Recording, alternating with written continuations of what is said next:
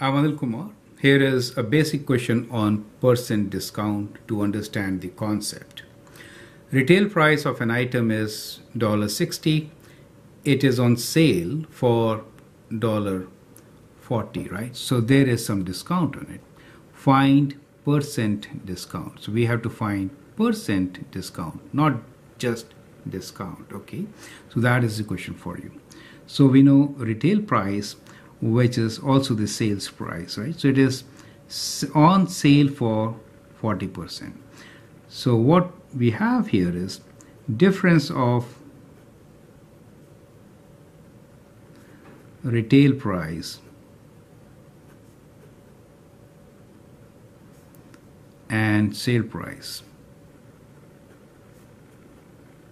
What is that equal to? This is what we are saying discount, right? So what is discount? Discount basically is equal to difference of retail price and sale price. So in our case, we know the retail price is $60 and the sale price is $40. So 60 minus 40, and that gives you $20. So $20 is the discount. What we need to find is percent discount. We need to find percent discount.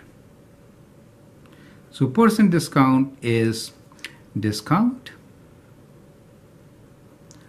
on retail price, the original price, okay, on retail price times 100. In our case, discount is $20, original price is $60.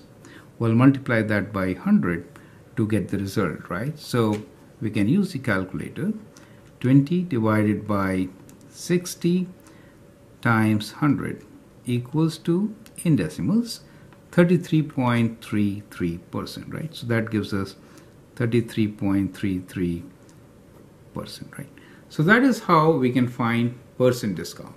So the steps involved are: find the discount by calculating difference between the retail and the sale price, and then find percent discount using the formula discount over original price times 100. I hope that helps. Thank you and all the best.